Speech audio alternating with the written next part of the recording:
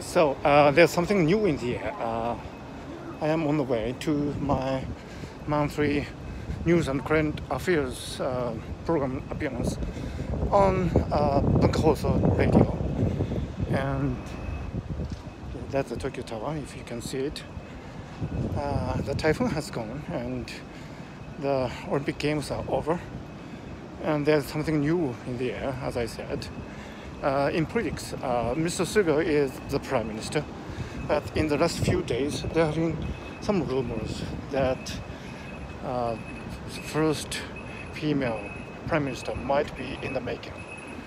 Specifically, Sanae Takaichi, who is one of the senior politicians of the Liberal Democratic Party,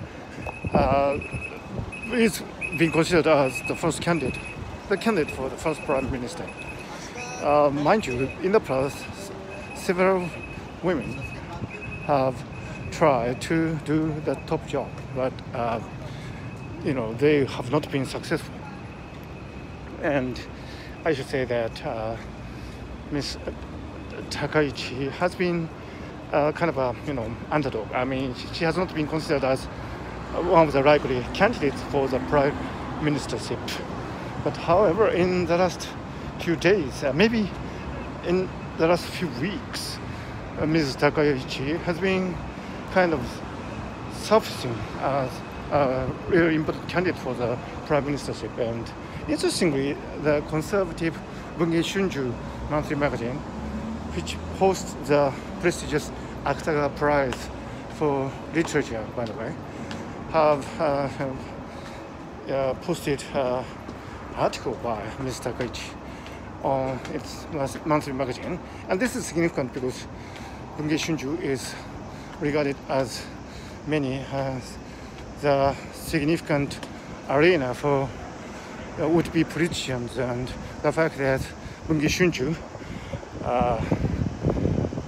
released this article about Mr. Takaichi, about her political statement, if and when she becomes prime minister, she is going to do this and do that.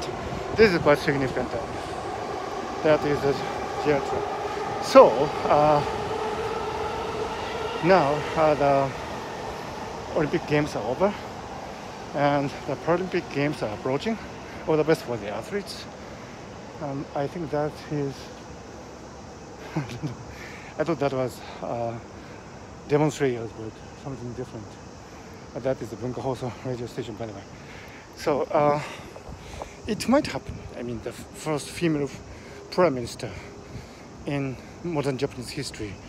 And this is quite interesting because, as I said, Ms. Takaichi has been an underdog and has not been considered as one of the major candidates. But this often happens in Japanese politics, or sometimes happens in Japanese politics, that an underdog, because he or she has not been, on the horizon, people are not prepared, and that way Japanese politics works the best for these candidates, because there would be no serious objection, because there's no time for objections to be formed. So all the best for Ms. Takaichi, and all the best for Mr. Suga too, because he is, after all, the current prime minister.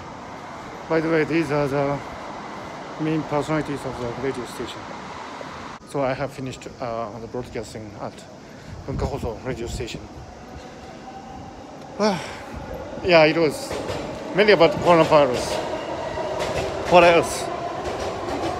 We did discuss Japanese politics, although we did argue that the politicians should be, taking more responsibility.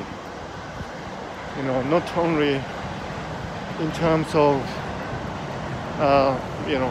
contingency planning, but also towards reassuring people that things will get better. I think the politicians are not doing a really great job of, assuring the Japanese public that things will be better in the days to come. That's a huge missed opportunity, and there goes airplane.